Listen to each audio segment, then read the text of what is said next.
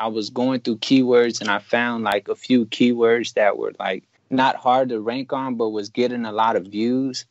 And I put that keyword in a different, and I like, you know, everything that was relevant to it.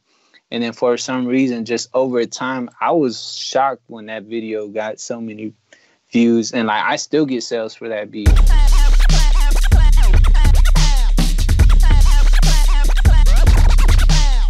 Peace, what's going down? It's DJ Payne 1 for BeatStars.com in the spot with the infamous Beat Demons. What's going down? Yo, chilling, bruh. Chilling. Sipping. Hey. All right, so on to the music. How long have both of you been producing? Oh, man. I've been making beats since I was like 14. I'm 27 now, so it's been a while. Probably like a good 8 years. And then how long have you been selling beat licenses online? 3 years. Yeah, about since 2016, right? Once we switched to BeatStars, after we heard all the stuff they had available, I mean, it was kind of like a no-brainer. And then honestly, just the player and everything just seemed to work better for us. So that's why we ended up staying there, and we seen our sales increase just by switching. So speaking of sales, how long did it take for you to actually start making sales within that 3-year period of just starting to upload your beats online? I kind of had like people already in the town that like knew me personally, and then once they found that, I told them like, hey, we got the site, and I just never did the site. We kind of like, it wasn't a lot of sales, but it was some sales, you know. And then we started investing in like promo and doing other stuff like that, and by the end of the year, you know, we were making a couple thousand.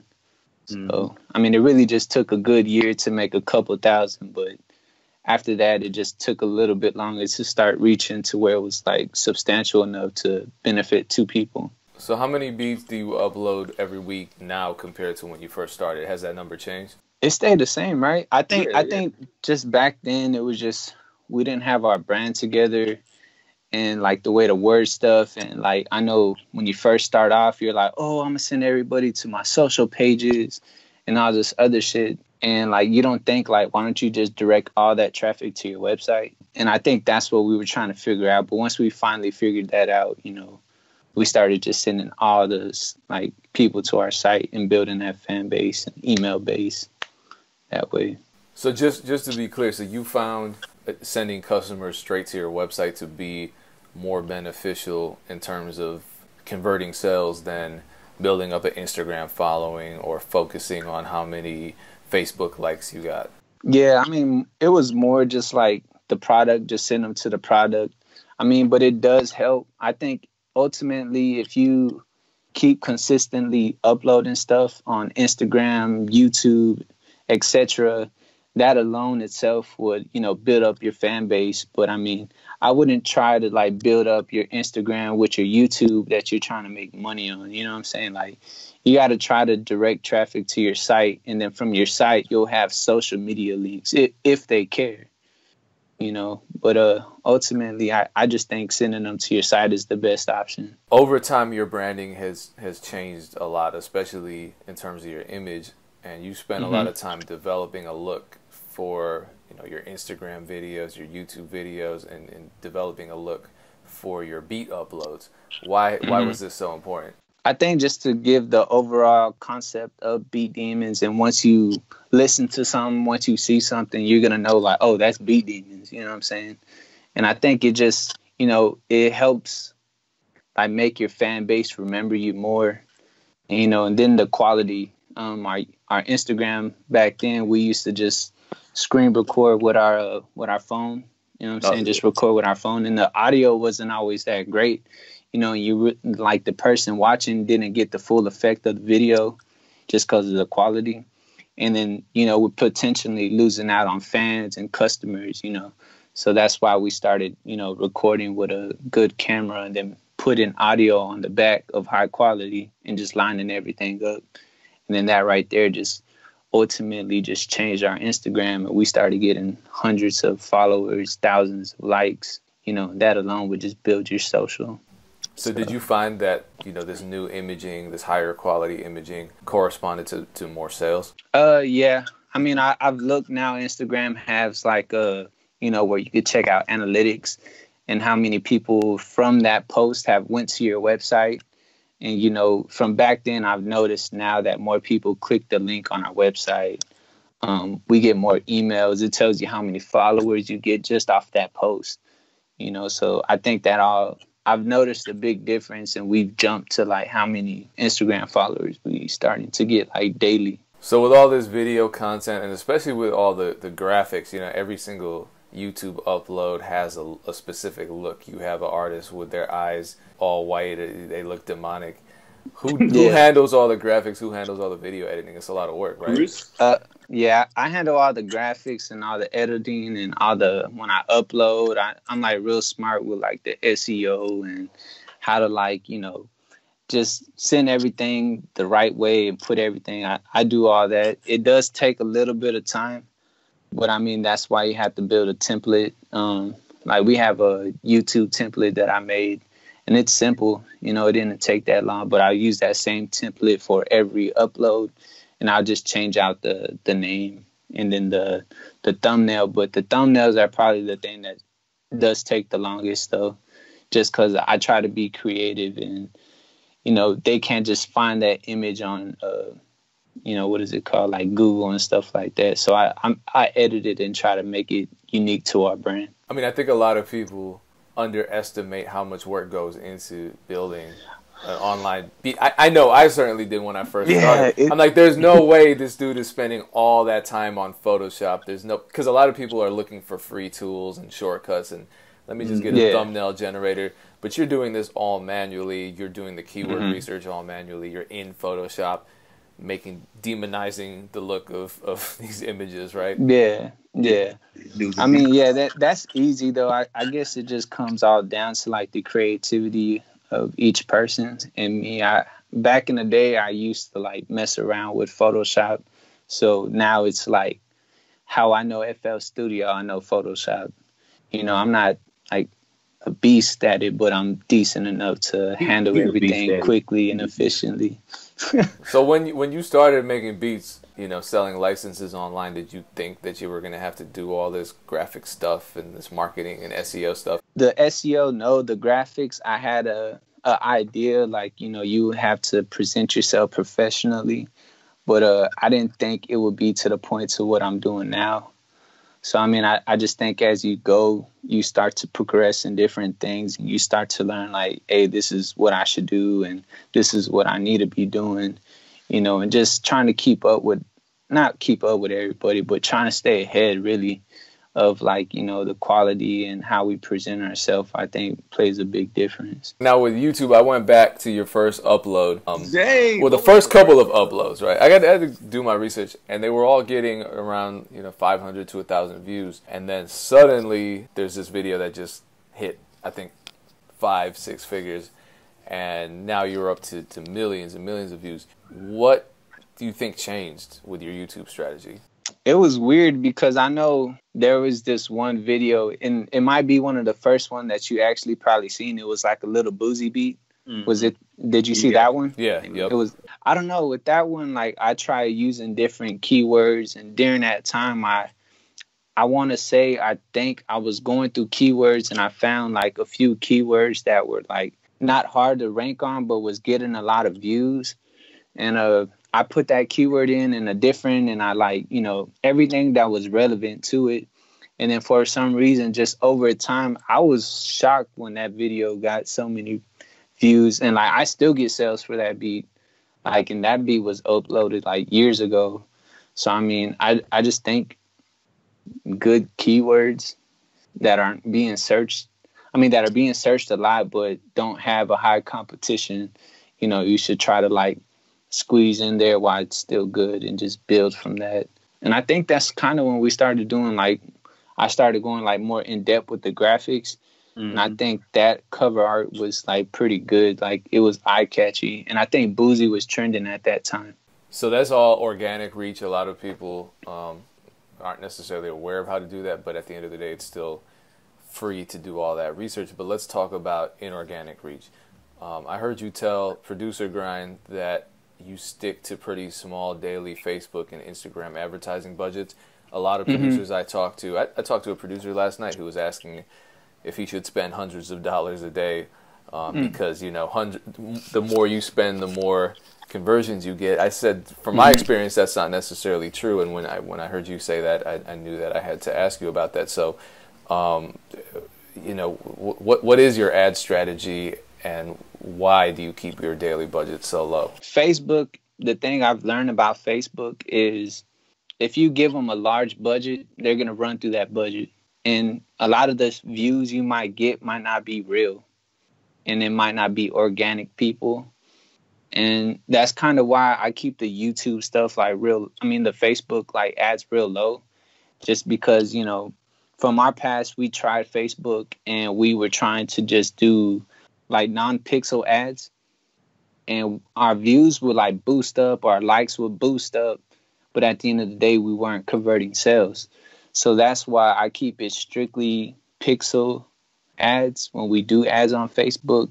And I keep it a low budget because, I've already got the audience for them to find. I just want to keep it at a steady pace and not let them just blow through my budget showing the same ads to people. That I know it's kind of weird. It's kind of just, I don't know how, I just learned from the first time, don't throw all your dollars in one bucket and hope for the best, try to set limits and test what works for you. But for us, it was $100, you know what I'm saying? And also for the YouTube stuff, if you branch out with other people and connect with bigger YouTubers and let them use your content, that's a good way to build your YouTube and stuff like that, your fan base. And I think that helped a lot. But also now that BeatStars has you could download a beat for free, but you need to subscribe to somebody. That actually is good. I wouldn't recommend doing it consistently for every beat, but every now and then just throw that in there. And it's a good way to help boost up your fan base and get more subscribers. Another thing that you told Producer Grind that stood out is that you use social media to give something back to your followers rather than ask of something, buy this beat, here's a beat, listen to my beat, buy the beat again. What does that mean to your branding, giving something to the people? If you help an artist out, they're more than likely to come look to you for guidance, or just might look up to you, and in return you'll gain a loyal fan, a loyal customer. If you have a loyal fan, every time you drop something, they're gonna like it, they're gonna comment it, or they're gonna do just engage in your content, and that alone is gonna help boost your SEO and just get you the traffic that you want and probably you'll need eventually. It all adds up to one big cause, and it's to, make beats and be able to do what you want to do for a living. I know there are so many marketing tools that you use, so this isn't the easiest question to answer, but out of all of them, what are maybe one or two of the most effective marketing tools that you utilize? For sure, the YouTube, just collabing with other YouTubers, bigger YouTubers. That right there boosted our subscribers up by thousands. I mean, it's just kind of hard to connect with somebody. We just kind of got lucky and just knew a dude. It was Mark's best friend, from high school type of deal. Yeah. And that shit was just organic and it just happened. So you just had a famous YouTuber friend. Yeah. Yeah. Yeah, we got one funny video from back then before he actually blew up, and it was the paper being towel. dumb. Yeah, he would just randomly do funny skits, and everybody has potential to blow up. It's just if you stick to it, he stuck to it and we stuck to it. Now look at him, he got fucking both his 500,000 subscribers. But he got two YouTube, so it's close to 900,000 followers. Subscribers. So we just got, kind of got lucky. But I don't know. It all worked out for its best, and everybody did their part to be where they're at. So that's how that happened. And then I think Facebook, the Facebook Pixel. And the thing about Facebook Pixel, it just really depends on how you present yourself. It's always trial and error, because something's going to work for a month, really good. Then the next month, you're gonna have to change it up and do something different. And I've had to change our ads, the way we present ourselves, like 5-6 times over the last year, you know, just because it gets old. And that's what I meant, like, by doing graphics, you know, you always got to find something that works, and, you know, you're going to have to change stuff, and that's where it comes in handy. And that way we're not constantly paying, like, a graphic designer to do everything for us, you know, because that shit gets expensive. And that's you know, that comes out of your budget and ultimately what you make. So, yeah, Facebook and I guess YouTube. YouTube is, like, one of the biggest, like, places you could get, like, you know, like, traffic. So, you know, if you're ranking in YouTube, then you're doing good, and you really probably won't even need Facebook Pixel. So there's this perception out there that major label artists or artists with large fan bases don't license beats online. Is that true in your experience? Nah, they license. Money Man licensed the unlimited license, but after that, I hit him up, and, you know, shout out to Money Man. You know, he ended up copping the exclusive rights, but there's nothing wrong with it. It happens. It's normal. So, like, buying exclusive rights is, to me, is personally played out, just because you're going to spend so much money on a beat, and then you're left with no money to do marketing and do graphics. So, you know, yeah, you're going to own rights to a beat, but your graphics are going to be shitty, and nobody's going to want to even click on it. You know, your promotion is not going to be there. Like, so who's going to listen to it? So you lose out on all that money, you know, and then the producer, you know, he gets stuck with a beat that's not making no income off the back end. You know, when you sell exclusive rights, that's what you try to aim for, is to make money off the back end. And if you're not, then ultimately you lose out, because what they paid in the beginning, you could easily make all that back. I mean, all that with just leasing it out for the next couple years. We recently had to buy an exclusive back from somebody because of that. You know, and, like, within the first month, what that artist paid, we made it all back. Just from the first month of putting it back up, like, we made all that back. So it's just like, now we're very picky who we sell exclusive rights to, but, you know, leasing is, it's the normal. It's the normal now, and there's nothing wrong with it. You know, I actually recommend it. So you've had plenty of beats remade by other producers for for some hits, right? And I'm not gonna really go too deep into it. We'll talk once the legal matters have been resolved. But what is happening really often to producers now who are publishing beats online is that their beats are becoming hit singles without them even realizing it, or collecting on the thousands of dollars generated by the success of these songs through the various you know, royalty streams. Has this happened to you? Yeah, multiple times. I mean, it's just, honestly, as a producer, it's like, fucking, I hate it. And it makes me, like, very disappointed. It's so much bullshit that you got to do just to get paid. And, you know, the artists and the labels, and they're all familiar with the game. So they're like, oh, you know, we'll collect all the money, and then at the end we'll lower the fuck up because we got the big budget. You know what I'm saying? We'll do anything and everything to not pay the person. You know, so there's not any way you could really prevent it besides copywriting your beats before they get stolen. But I mean, it's kind of like, from my understanding, copywriting your beat with the government takes a long ass time and probably costs an arm and a leg, because it's cheap, actually. It's really cheap. It's like, how much is it? $30 for a batch of MP3s. Because I know we did something recently where we had to play, like, close to, like, I want to say, like, $600. I don't know if it was to, like, Expedient or something, but yeah, pretty much. That's copyright your beats, man. But if you're barely starting off, like, I think you mentioned it before, like, I wouldn't worry about it because you don't really have a fan base. But once you get up there, like, definitely try to copyright your work and have paperwork just in case anything like that was to happen. But you got to be realistic. If you only got 100 followers and, you know, 50 views on your YouTube or your beats, like, save your time, you know. But if you're getting thousands and thousands and millions of views, you know, I would definitely consider it, just because you don't know who's viewed it, who is viewing it or who's trying to remake it. So yeah. So have you had situations like that get resolved? I'm still trying to resolve one of the cases. It was going good, but now it's kind of like up in the air. So, you know, I'm still like in high hopes that it's going to get resolved, which I'm pretty sure it will one way or another, just because like it's fucking obvious and we got a decent lawyer. But I mean, yeah, it happens. There's one case where the song's not even big enough for us to do anything about it. And I mean, there's people, I found out today that there's somebody that bought our beat and selling our beat to artists within their city. And they're what you would call a big artist that made their own label.